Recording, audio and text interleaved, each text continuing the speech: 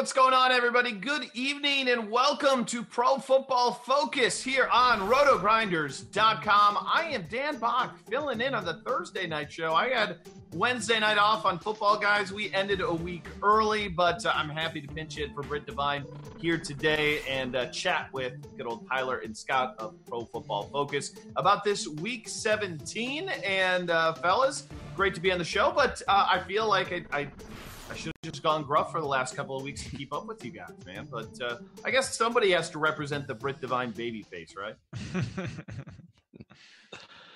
But all right, well, let's get a few things. Let's talk about Week 16. Hope everybody out there had a good holiday this past week.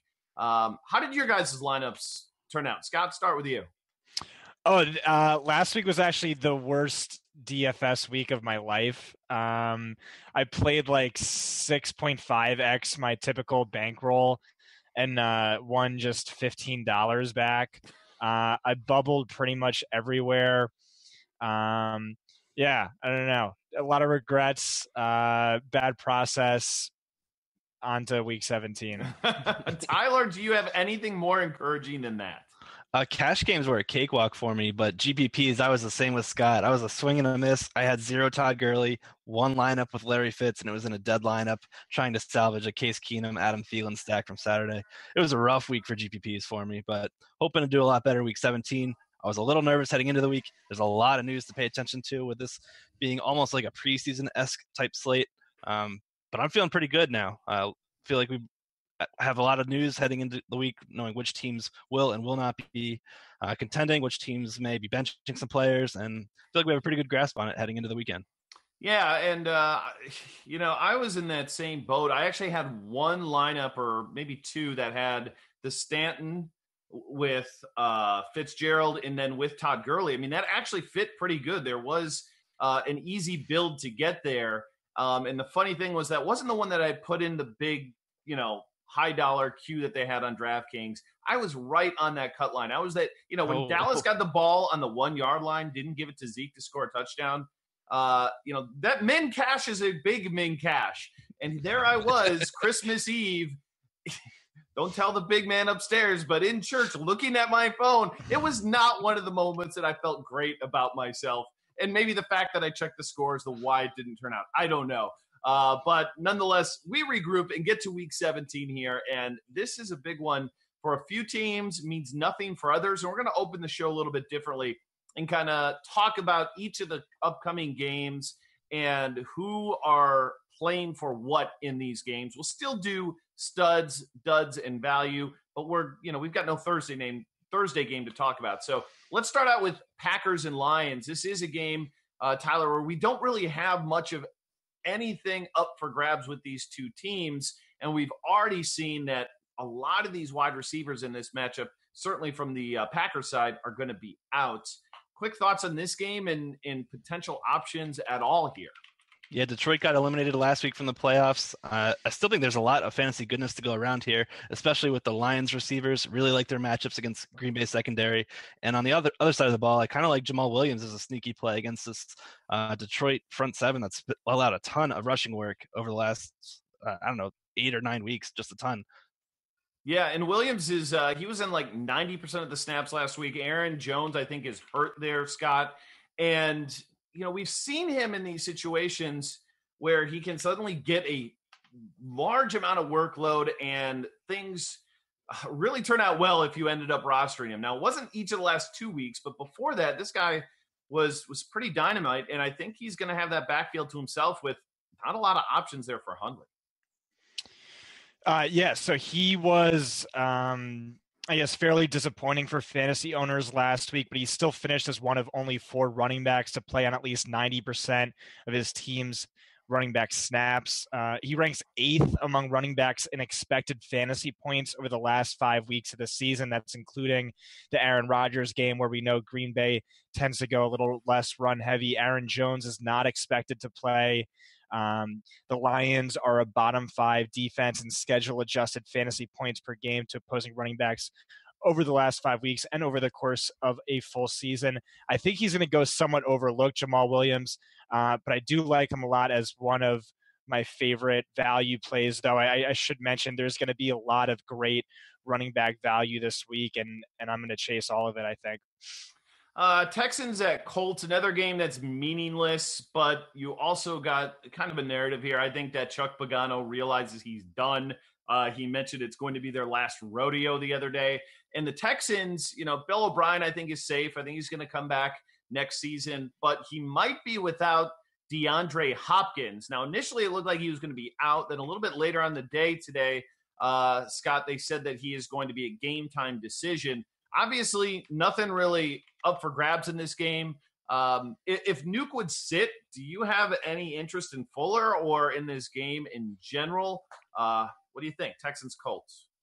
I'd probably have no interest in anyone on Houston's side of the ball. Maybe T.Y. Hilton for Indianapolis. Houston's allowing the third most fantasy points per game on deep passes. T.Y. Hilton, we know, is one of the best deep threats in the league, though he's not really been used in that capacity this season with Jacoby Brissett under center. He also isn't as much in the slot as he was last year, but he still leads the team in routes run and targets from the slot. He'll get Kareem Jackson, who leads all cornerbacks in fantasy points allowed. I also like Frank Gore quite a bit. He's seen a tremendous workload in recent weeks. He ranks 5th in carries since week 8. Houston ranks 5th worst in schedule-adjusted fantasy points per game to running backs. Also, he needs just 139 rushing yards to be the 5th running back ever with 10 1,000 rushing yards seasons. So there might be some incentive there to give him a little extra play this week. But like I said before, I think there's just a ton of running back value, so he's not going to be someone I'm going to have too much exposure to. Tyler, do you it's kind of a tangent here. Is Frank Gore a Hall of Famer? Oh, yeah, definitely. I think he is without a doubt. He's just been crushing it ever since he entered the league. Like Scott mentioned, that's a heck of a stat, 9,000-yard seasons. Could be a 10th. I don't know. I don't know if he can get 130 in one game. But yeah. It's just never been I guess I never felt him to be like a truly dominant player in the end. Like, he was never the best running back in the league, I think, at any point in time. And you could make the argument, was he ever like a top 3 running back in the league at any point in time? But from a longevity standpoint, I guess it's there, and we've got to consider him. But I don't know. My standards for the Hall of Fame are a little bit high, and I just doesn't feel like a Hall of Famer. Although, Scott, I have a feeling like you think he is too. I just want to say, durability is a skill. Just the fact that he's in the league at this point in his career. I think he's a Hall of Famer, but I agree with you, Dan. I think that's like a legitimate argument you could make where a lot of voters look and want to see your best 3 or 5 year peak versus someone else's best 3 to 5 year peak. And in that regard, Frank Gore doesn't really stand out, but just looking at the full sample, what he's done is really impressive. All right, Bears, Vikings, Tyler. The Bears obviously not playing for anything, but the Vikings, they are definitely still need to show up and play this game, because if the Vikings would lose, the Saints would lose, and the Panthers win, the Vikings could even fall all the way out of the 2 seed and not even get a bye. And I think, I really looked to Vegas a good bit this week, even though this is a tough week even for them to handicap these games. But they've got Minnesota installed as a, ridiculously strong favorite here at 13 points in some places, 11.5, 12 points other places against a Chicago team here. It feels like Minnesota's gonna go all out and play their starters here.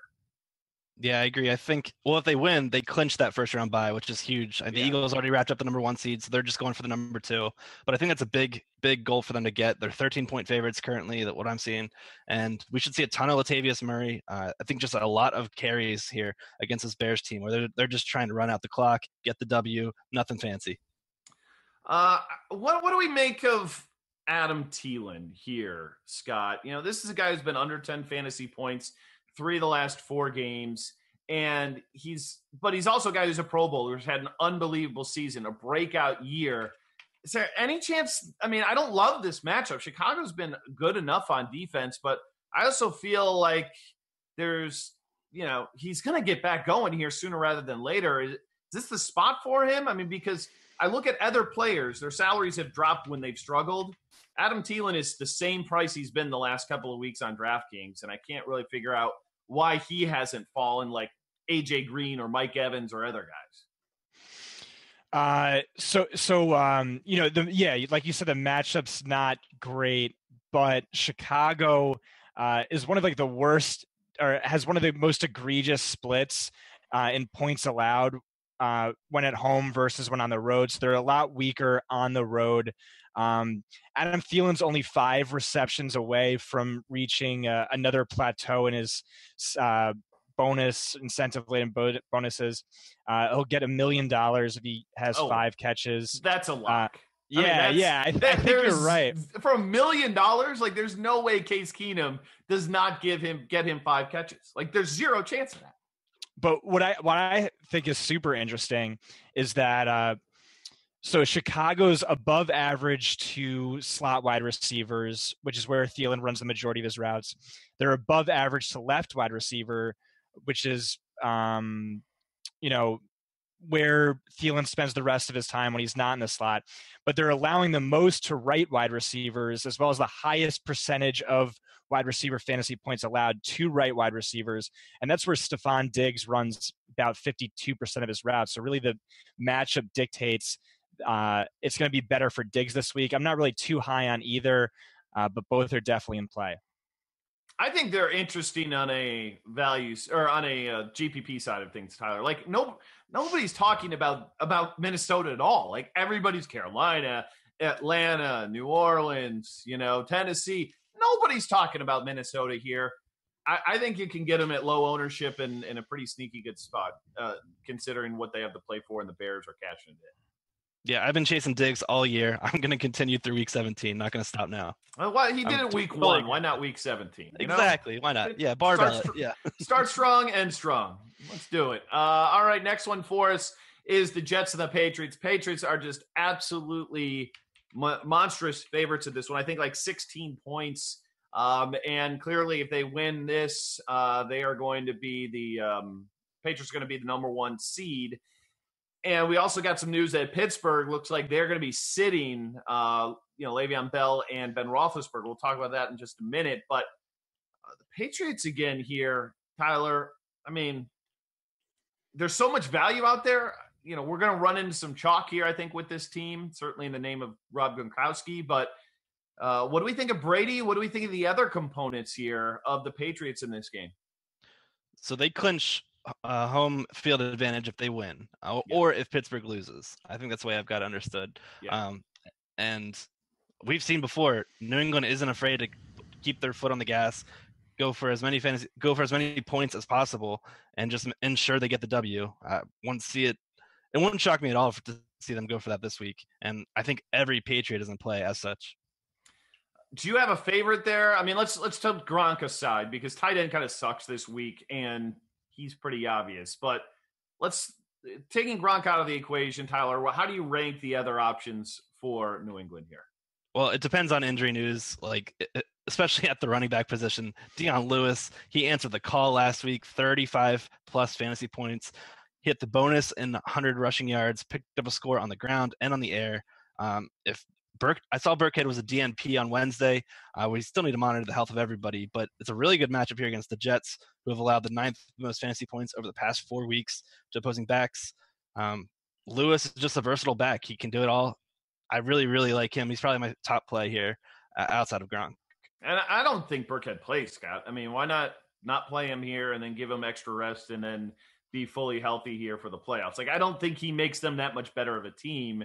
I mean, Lewis, he didn't get priced up where he should. And if it's the same situation as last week, can we expect similar results? Yeah, I mean, if James White is out, Rex Burkhead is out, I'm locking him in as a mid-range RB1 in a game the Patriots should demolish the Bryce Petty-led Jets. I love Tom Brady this week. That's where the Jets are most susceptible. They're allowing the 3rd most fantasy points per dropback. They rank bottom 3 in schedule adjusted fantasy points to quarterbacks. Brady's fighting for his 5th MVP, which would tie Peyton for most all time. We know Belichick doesn't take his foot off the gas, so I like both him and Dion Lewis. Like you said, Gronk, it's a weird tight end week. He definitely stands out as the top guy. And then Brandon Cooks is way too cheap. He's like the 16th highest priced wide receiver on DraftKings. That makes no sense. The dude is top 5 in my wide receiver rankings this week. In a week where there's a lot of value, I'm definitely going to be paying up for a few of these guys. Yeah, he's only 6,300 on DraftKings this week. I thought that was an error. Lowest salary he's been all season long. And I think that, if you're playing Brady, you want to do Brady Cooks. I mean, we know Cooks can go loose at any point in time. Very interested in him. He's always makes you nervous for cash. And I don't know at 6,300, I can quite pull that trigger, but an absolute, great salary for you in your tournaments. All right, Redskins at Giants here. And this is a game where, again, we don't have anything on the line for either of these two teams. Tyler, there was some talk that, we could see Davis Webb end up, playing some this week. Kind of be strange to promote him, but I guess not. What's your take on this game in general here? I mean, this is an absolute nothing game for both teams here. Yeah, nothing to gain here. Just, I think it's a really good audition for Kirk Cousins. This could be the third potential season where he gets franchise tagged. Don't see that happening. That would just be absurd. As such, I think we could see Kirk Cousins showing off for a new team. We've seen he has had a great rapport with Jamison Crowder over the last 5 or 6 weeks. We just saw Josh Doxson have a huge, I think it was a 13 target game. Didn't catch many of those receptions, but there's the upside there. I really like this Washington passing game. And on the flip side, I kind of like Wayne Gallman as a very cheap play. I think he's just 4,200 on DK. Very, very good spot for him where I think he's led the league among running backs in both receptions and targets over the last 3 weeks. He's been a sneaky good PPR play. Yeah, it's hard to go to Wayne Gallman, though, with all the value out there. I mean, Scott, I'm not saying he's a bad play. Like any other week, you're right. Like, let's play this guy based on the volume, but we haven't even gotten to all the, potential great value spots coming up for guys, and that's going to be tough to pull the trigger there. Do you agree with him on the Redskins? Because I think he actually makes some pretty good points there. And we also have the Giants. I mean, talk about disarray. I mean, Eli Apple just got, kicked off the team or whatever. That guy stinks. And I mean, if he was playing over somebody, then God, who knows who's going to take that spot. I mean, I think he makes a pretty good case there for Cousins this week. Right. So I actually kind of want to spend some time with this game, which I find to be pretty interesting. I think Tyler's on point with Wayne Gallman, 30 carries, 21 targets the last 3 weeks. He ranks 10th among running backs in expected fantasy points over that stretch. He is like the super typical JM to win play of the week. But like you were alluding to, we're going to have these backup running backs like maybe Brandon Oliver, Malcolm Brown thrust into a real bell cow role, kind of like we've seen with Kenyon Drake, with Damian Williams out. And those are going to be the running backs I'd rather chase instead, though I think he's a fine play. I like Kirk Cousins, honestly. So he ranks 3rd among quarterbacks in fantasy points since week 3. That's with a decimated offensive line during a significant portion of that stretch.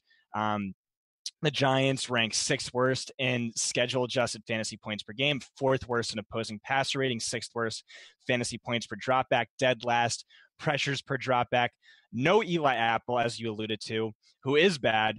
No Janoris Jenkins, who is good. No Landon Collins, who's a top 5 safety in the NFL, one of the most hard-hitting, best tacklers, fantastic in coverage, their primary tight end defender. That pushes Vernon Davis into play. A little risky given recent workload, but this is like the smash spot of all smash spots. Giants giving up the most fantasy points per game to tight ends.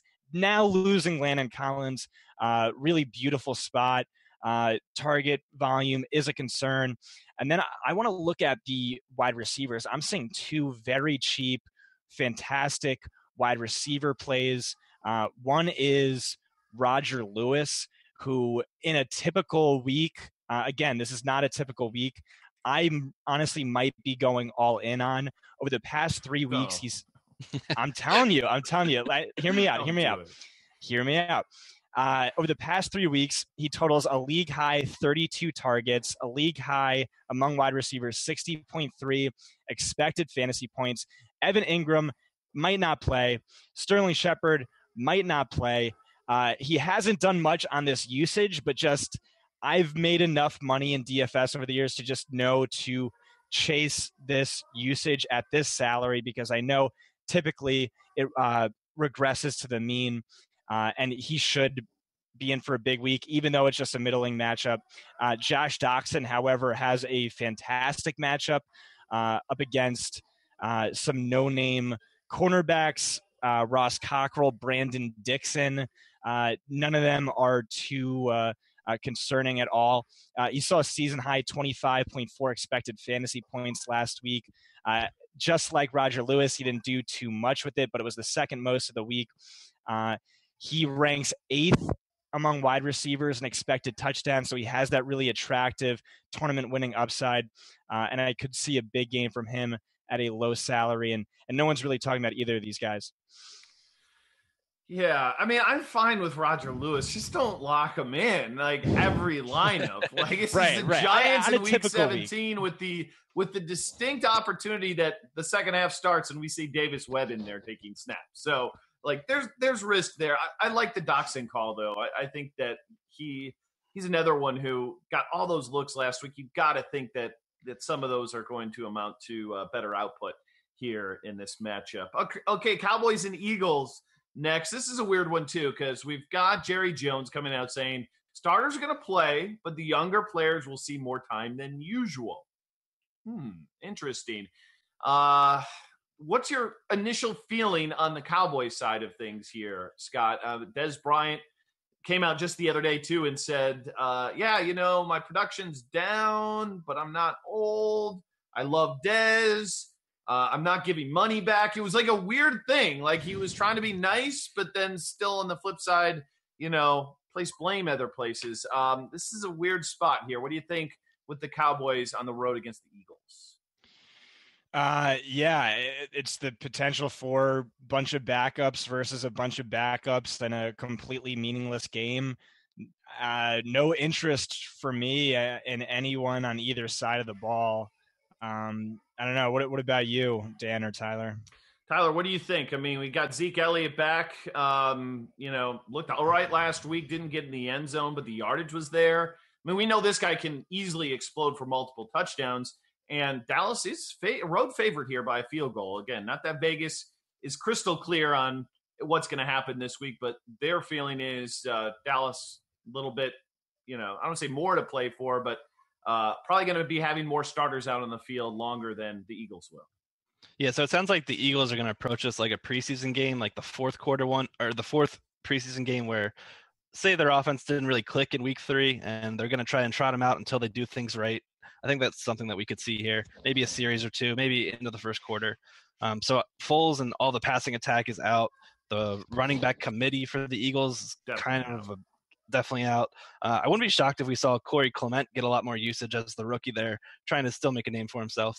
I think he's an interesting play, but like a 5% play. As far as Zeke, though, I mean, I have no interest in paying up for him. This is a week where I'm just paying down at the running back position, and I just really don't want to play it because we could see a lot of backups here early in this game. Yeah, but this is what happens, though, sometimes, though, where everybody's going to be using that philosophy in tournaments. And there's a good chance Malcolm Brown just isn't that good and doesn't go off this week. And if he's, you got to look at yourself sometimes and say, he is Malcolm Brown and he's 40% owned. Let's look ourselves in the mirror. Like, it's not a guarantee it's going to happen. Like Kenyon Drake, I think, has a little bit better pedigree than Malcolm Brown, especially when you consider Sean Mannion's going to be under center. So I think we have to look into game theory a little bit this week if we've got that kind of heavy ownership. And even if Zeke Elliott just play, like, I think he's going to play. If he gets 20 carries and he scores 2 touchdowns and goes for 100 yards, like that's just fine, especially if he's at lower ownership and those other guys bust. So with cash games, I agree with you guys, but I think in the tournament side of things, we shouldn't discount him this week just because he does have massive upside. Well, big news came out in this next game. Browns at Steelers. with no Big Ben and no Le'Veon Bell this week. Feels here, Tyler, like Steelers are just going to, hey, we might still beat the Browns with our backups here, but I don't think they believe the Patriots have a chance of losing this week. So, man, how does that change our outlook here? Because I know Juju was definitely exciting for some of you guys here before this news broke. Yeah, Juju, he was definitely on my board. I think he's 7,300. I think I might just do a full swap there, just out, because it's kind of tough here to try to play him with much conviction. We've seen Landry Jones be kind of mediocre at best. I'm not super eager to play him. The running backs, I think I'll fade as well. There's really nothing here for me to pursue, I think, now, given that news. Yeah, I'm seeing – this total was low to begin with, Scott. I think it's going to be like 35 or 30 – it's like 36 and a half. I'm seeing some places right now open at 41. I think this is just a complete and utter dumpster fire game. I think we just stay away. You agree? Yep. There we go. I like it. Quick, easy. Let's get to some of the ones that do matter, like Panthers at the Falcons. All right. Nobody is sitting out here in this game. Panthers win the NFC South with a win and a Saints loss. The Falcons need to win this game to make the playoffs. People, and I get it, like people play everybody from this game, but you also have an incentivized defense here on both of these sides as well. So clearly Cam, Matt Ryan, these guys are going to come ready to play, but I think they're going to see heavier ownership than, I don't say maybe they deserve, but maybe they potentially should have, given the fact that, it is week 17. We never know what's going to happen. What's your thoughts here, Tyler? Is this an all-out game stack for you or what? It initially was, but like you said, we're going to see a ton of ownership go this game's direction. I really, really, really like Julio here. Think he's going to be in another blow-up spot. But I might start backing off my ownership now that we're seeing a little bit of how this week's unfolding. Just a lot of ownership is going to be centered toward it. I think it might be a good game to sprinkle in. There's still some really strong plays here, but I don't know if you want to make it a part of your core. What do you think, Scott? Thoughts, Panthers, Falcons here?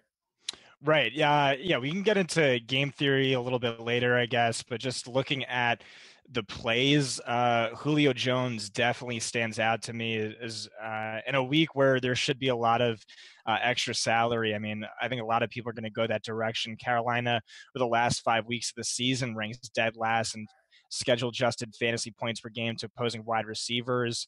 They're giving up the most fantasy points to wide receivers on the outside. He ranks third among all wide receivers in expected fantasy points per game. I know his volume doesn't seem like it's that good, but he's also, like Mike Clay does a thing on OTD, expected touchdowns. I just started doing the same thing. By my calculations, he should have 6.6 more touchdowns than he actually has. So he's gotten extremely unlikely. In a game with everything on the line, I could see Matt Ryan really giving him another hefty workload. Christian McCaffrey, I think, is probably the most expensive running back I'm willing to pay up for this week, and it just makes too much sense. We have seen an expanded role as a runner, as well as better efficiency in recent weeks, ranking 12th best in yards per carry since week 9. But still, his receiving output makes up 75% of his total fantasy points this season in PPR leagues. And Atlanta's allowing the second most receiving fantasy points per game to opposing running backs after allowing the most last season. And that's just regular season. That's not even including the postseason where the smartest coach in the NFL basically had James White as their MVP through the air. So it just makes too much sense in this matchup. I like McCaffrey. I like Julio Jones quite a bit. And there's some ancillary plays you can look at as well. Yeah, and I'm going to throw Olsen out there, too, as a pivot off of Gronk, because he's going to garner all the ownership. And we saw 2 weeks ago, Olsen can still have those absolute monster games. Didn't do it last week, and I think that's going to drive a bunch of ownership back off, but he's still one of the top targets that Cam Newton has. And I think from an ownership play, he's interesting. Bengals at Ravens. Ravens need a win. They win and they clinch a playoff spot here. And, the Bengals, they've kind of checked out, played well last week against Detroit. Clearly the last game that Marvin Lewis is going to coach this team. And looking at the Vegas outlook on this one here real quick, I am, where we got? A 40-point spread with Baltimore favored by 10 points. So they think that the Ravens come to play here. But Baltimore's never a team that we're really excited about. But it's interesting. I was researching Joe Flacco here, and dude's thrown 7 touchdowns over the last 4 weeks. Only 1 interception, has been super steady. I'm not playing Joe Flacco, but hey, he's peaking at the right time going into the playoffs. At least we can say that. Yeah, for sure. We've seen him go, I think, for 18 plus fantasy points 4 weeks straight. It's been very steady. I mean, he's not seeing massive outings. Like, I think his ceiling has been like 22 points, but he's just been very steady week after week. I really like the play of Alex Collins here this week with them being 10-point favorites. Collins has been a guy I've been going to heavily. He's averaged 16.3 carries over the Ravens' last 8 games. He's also hauled in 21 of 28 targets. Cincinnati just struggling with defensive injuries in the linebacking core, the secondary, just all over the place. Over the last 4 weeks, they've allowed the second most fantasy points opposing running backs. I think Collins runs crazy over them this week. And I like bringing it back with AJ Green. He's priced way too low, 6,300. And I had thought the Bengals had mailed it in prior to last week, and I was wrong. Green went for 6, 81-0 on 10 targets. Wouldn't be surprising to see Cincinnati try to play spoiler for Baltimore, their divisional rival. The loss of Jimmy Smith just opens up this play for Green for me. Just really like him here. He's the same price as both Golden Tate and Brandon Cooks.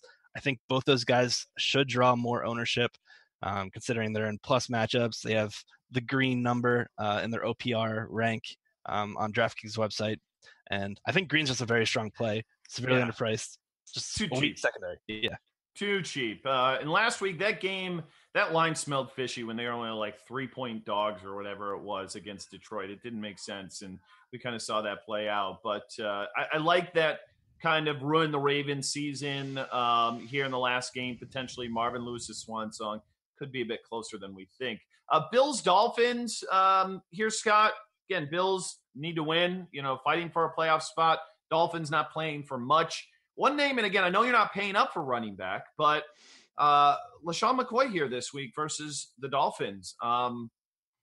Another guy who I think they're going to lean heavily on. I think he's going to score a touchdown. He has in 4 of the last 5 games he's played against the Miami Dolphins. And again, getting back to the game theory angle, ownership's not going to be driven to these guys. It's probably going to be to AJ or to Julio Jones, Keenan Allen, Tom Brady. Maybe he's an interesting tournament option if you want to mix things up.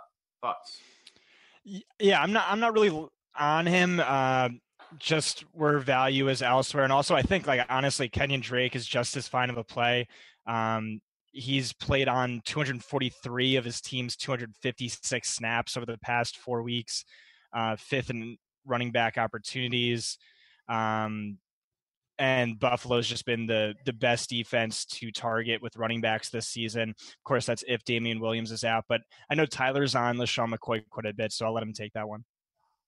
Yeah, I just really like the matchup here, considering how terrible the Miami linebackers have been. They've allowed the 4th most receptions to opposing backs. We've seen Shady catch a ton of balls here with Tyrod under center.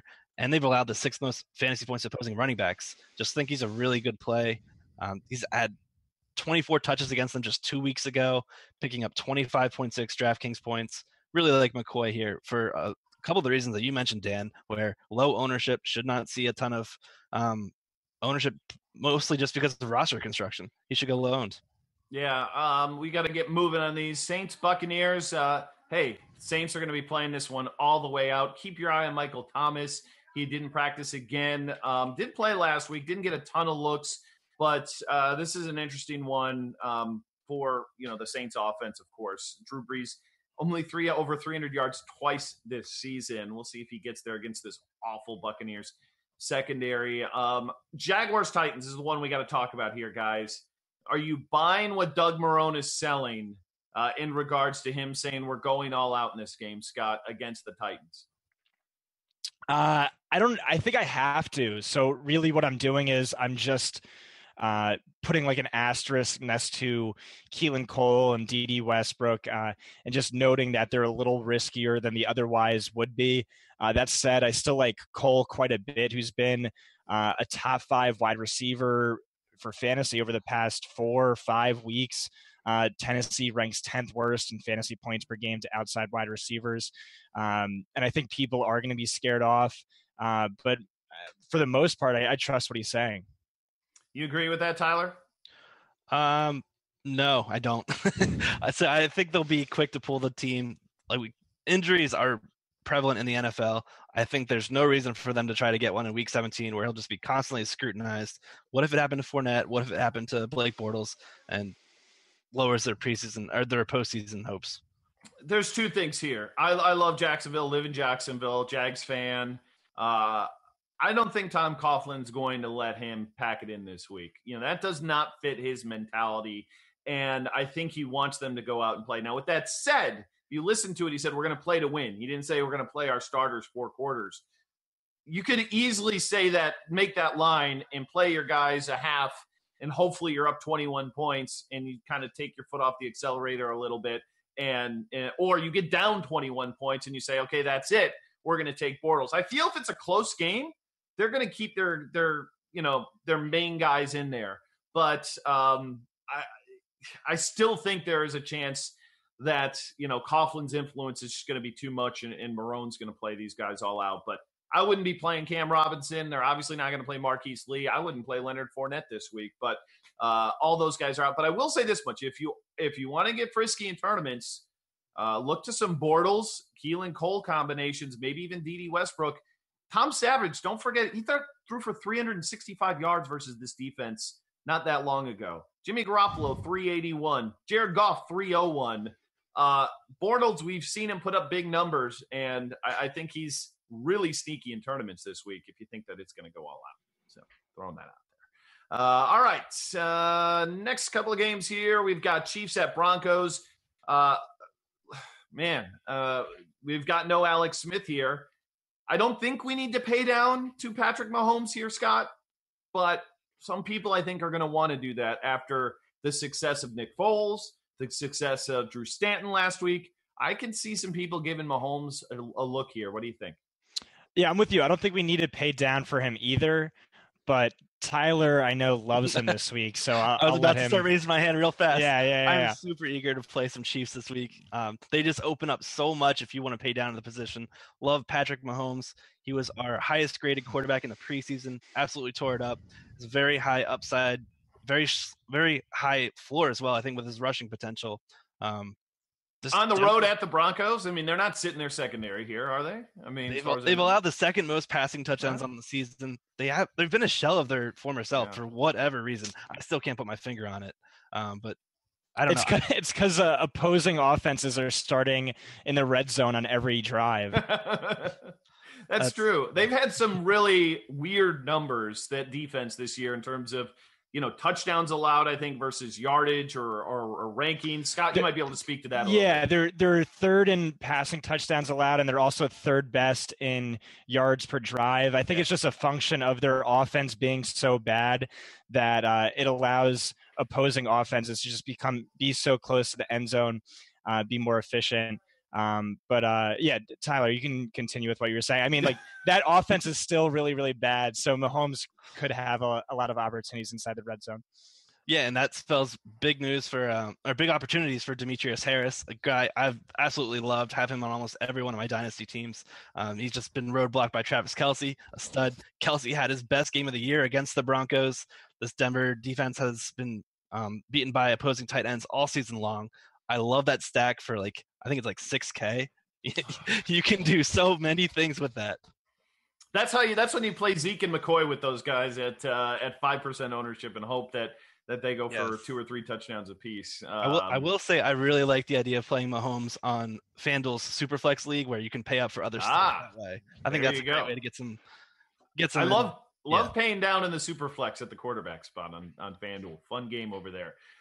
Raiders and Chargers, Scott. I mean, again, I think Rivers to Keenan is just pretty sure thing this week, especially if Melvin Gordon doesn't go, and he hasn't practiced at all this week. So thoughts on that, and Brandon Oliver, is he viable this week if Gordon's out? So I mean, matchup looks good on paper for Keenan Allen. You know, Oakland hasn't really been able to stop anyone this season. I like Antonio Gates quite a bit. He saw 8 targets with a 681 line last week. Oakland's allowing the 5th most fantasy points per game to tight ends. His salary hasn't really risen too much.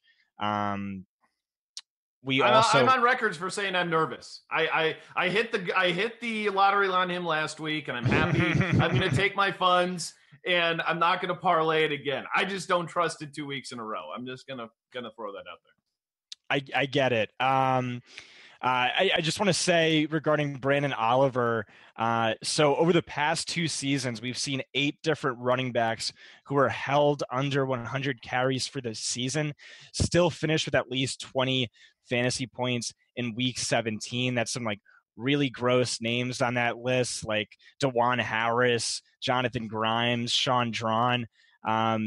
And really what that is it's a function of like having fresh legs this late in the season up against depleted defenses, injury plagued defenses, and just, you know, a lack of competition for running back touches. Brandon Oliver, I think, is probably a fringe RB1 this week. And look at his salary. He's not the 12th most expensive running back on either side. So he's going to be a top play for me. 49ers at Rams. We've already said his name a couple of times. Malcolm Brown. We've got McVay coming out saying no Gurley, no Aaron Donald, pretty much no starters, no Jared Goff. And Malcolm Brown's going to command so much ownership here. It is against the 49ers here, Tyler, who, you know, for the better part of the year struggled versus the run. I mean, you don't have to sell me too hard on him, but sell me a little bit more on why I should eat this chalk. I think I'd rather pivot away from the Malcolm Brown chalk. There's a lot of really good cheap plays we've seen since Reuben Foster's been back in this defense. They've done a lot better job defending the run. In fact, it's been a lot easier to pass on them as such. But I'm not interested in Sean Mannion or any of that passing attack. But I am interested in some Marquise Goodwin, some Jimmy G. I think they could have a good game here against some backups for the Rams. Both those guys are viable plays in my book. Absolutely. I mean, San Francisco favored by 3 here on the road against the Rams. And Jimmy G, we saw what he did last week. I mean, that was the game I needed to see from him against, you know, arguably the best defense in the league, Scott. And he did it. I mean, he was phenomenal once again. And, you know, I don't see a reason not to buy him here this week. I mean, they're obviously looking towards next season, trying to build momentum. And the dude is playing with crazy amount of confidence. And with no Aaron Donald, I mean, there goes, you know, a huge chunk of that pass rush for the Rams. And it's hard. I think Garoppolo's sneaky this week. I don't think anybody's going to talk about him. I don't think he's sneaky at all. I think he's a glaring top play. Yeah. Wow. We'll see. He just gashed the best pass defense in the league and a top 10 pass defense this past decade. He's our second highest graded pass over the last 4 weeks up against backups. I think he's maybe he's not going to be highly owned, but I think he should be. Here's the problem. DraftKings, you can get Tom Brady at 6.8 or you can get Garoppolo at 6.7. Right. You can get Cam Newton at 6.8. You can get Rivers for less. You can get Wilson for 200 more. Like, I don't think people are ready to buy that number on him, and that's why I think he'll be more sneaky rather than like, yeah, I think everybody realizes this guy's good, but they're really ready to put their money where their mouth is at that level, and I'm not sure they're going to. So, last game, Arizona versus Seattle. Then we'll get some of our studs and duds here. I think Russell Wilson, people sleep on this game here a little bit. And who knows? I mean, what's the scenario here, Tyler? Seattle, will they know their fate? Is there a chance their fate could be in their hands by the time this game comes? Is it, if Atlanta loses, they have to win that game to make the playoffs? They need a Seattle win and an Atlanta loss or a tie. So, yes, it'll hinge on Atlanta's performance. Okay, so there is a chance, though, that Atlanta loses. Pretty good chance. Yep.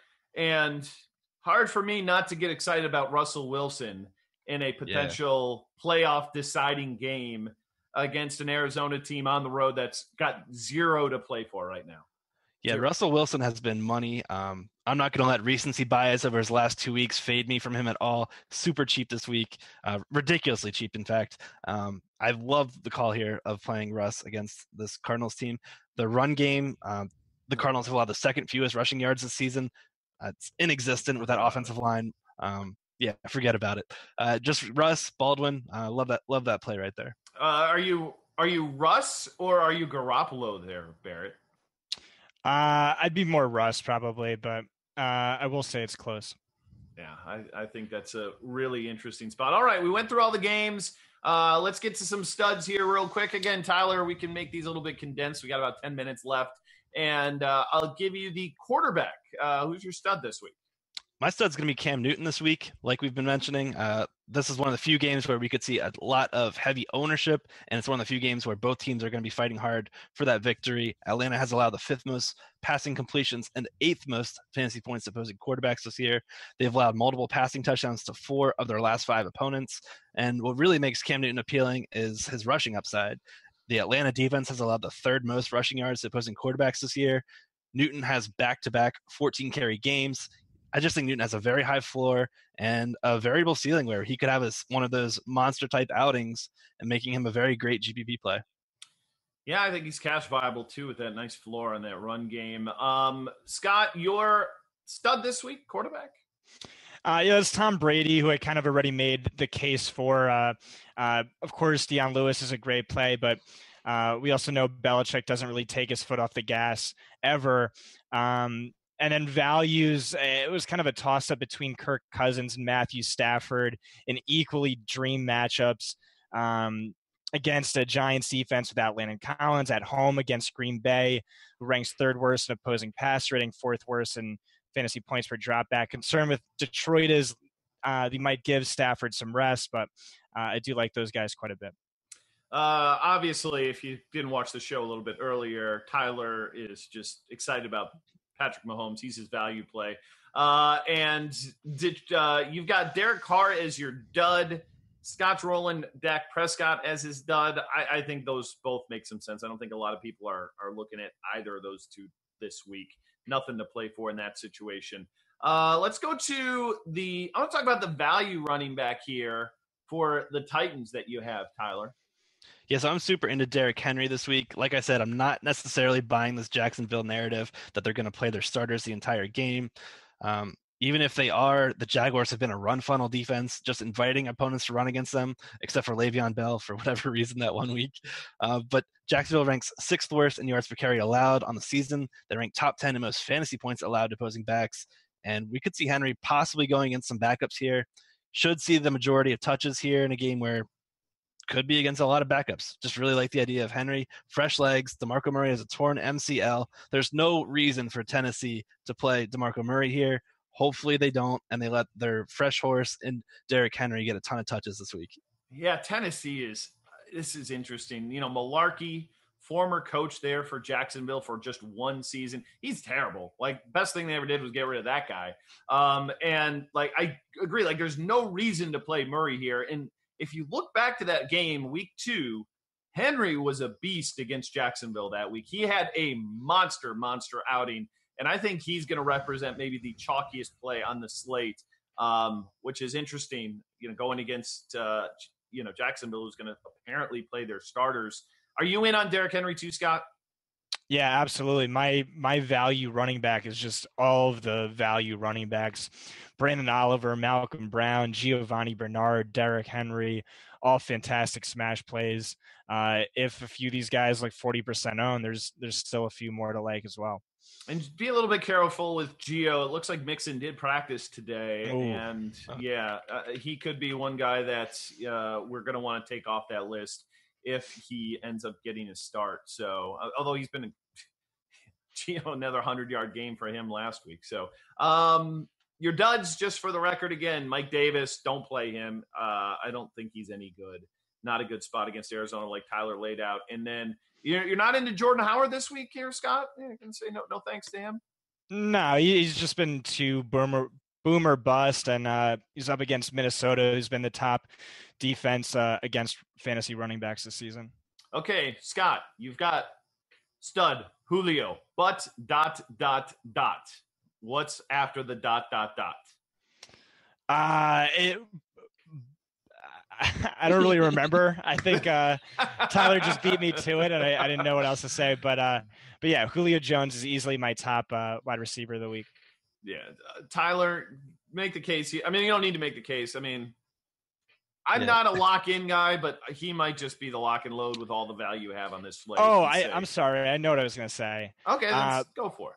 But there's some top like high-priced wide receivers who I also think are extremely good values this week. Like Brandon Cooks, the 16th highest priced wide receiver. Jarvis Landry's the 17th highest priced wide receiver on DraftKings. He ranks 5th among all wide receivers in expected fantasy points per game. So I love Julio Jones. There's also a few guys in that top tier who are also like stupid values. You can chase Larry Fitzgerald, I think, was one of those. Marvin Jones. But anyway, sorry. No, that makes sense. Tyler, again, you're on Julio. We don't need to go there. Let's quickly get into Gronk. You know, he's a great play this week, but I hear there's a big bonus he's got lined up this week or something. Am I reading this right? Yeah, Evan Silva tweeted this out earlier that Gronk is able to earn a $2 million bonus if he either catches 11 balls or picks up 116 yards. I don't think that's necessarily a reason to target him, but it's just something that will be passed around heavily this week. And New England, like we've mentioned earlier, they're going to put their foot on the gas pedal. They need the win here. Gronk went for 6, 83, and 2 against the Jets earlier in the season. Jets have allowed the 7th most fantasy points to opposing tight ends, 3rd most touchdowns. Gronk exposure, never a bad thing, especially when there's some incentives involved. Yeah, I mean, I don't care how rich you are. $2 million is $2 million. You'll take it. Lastly, Scott, give me some Charles Clay love here. So Miami ranks 2nd worst in schedule adjusted fantasy points per game, 2nd worst in actual fantasy points per game, 2nd highest percentage of receiving fantasy points allowed to the tight end position. You've seen 10 and 9 targets the last 2 weeks. The team's fighting for the playoffs. Like him quite a bit. Also want to mention Delaney Walker, who we did not talk about for whatever reason, always way too cheap on DraftKings. He ranks 2nd among tight ends, 16th among all receivers in expected fantasy points over the last 6 or 7 weeks of the season.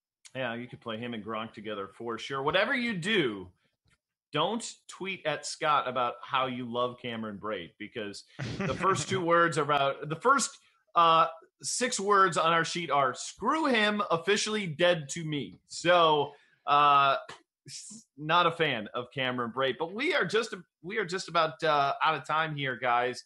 Pro Football Focus. I want to say this much about the job that you guys do. Just amazing, not only on the pro stuff, but I don't think you guys get enough love for all the college ratings that you do and the research you do on college players. And Tyler, it's going to be draft season here for most of the teams in the league, everybody who doesn't make the playoffs. And you guys do a really good job kind of breaking those guys down as well. And, I think it's a nice feature you guys have. Yeah, we've got a tremendous team of guys there that analyze every game, go through all the stats, and put together some terrific draft profiles of every fantasy relevant player coming into the draft. I can't wait to get involved and dig into this a bit more now that DFS season's winding down. I know, you guys can now I'm kind of jealous because I'm love the draft. It's one of my favorite things of the year. And you guys can jump into that now because you're football guys. I've got to go into daily fantasy basketball, daily fantasy golf. I've got baseball for the next 7 months. So I don't get the fun of the NFL draft with daily fantasy. Can we add some daily fantasy draft? That would be wonderful. Fellas, appreciate you guys all season long jumping on with us. If you're not a subscriber over there at Pro Football Focus, I hope you give them a look. He is Scott Barrett and Tyler Beaker. Thank you so much, fellas, for the job that you've done. I am Dan Bach of RotoGrinders.com. Again, if you haven't heard, we've got a special promo over at Yahoo this week. 50-cent entry. Hey, no matter what, you finish last in the tournament, you're going to double your money. You're going to make $1 on your entry. So we've got guaranteed overlay and $1,000 first place prize in this one on a 50-cent entry. So if you want to play that, go look in the banner ad over on our homepage at RotoGrinders, and you can be in that tournament coming up this week 17 at Yahoo DFS. Well, thanks again for checking us out tonight and all season long. We love it. This has been like year 3 or 4 with Pro Football Focus, and we hope to do many more with them. For Tyler and for Scott, I'm Dan Bach, wishing you good luck tonight and in the playoffs, and we will see you.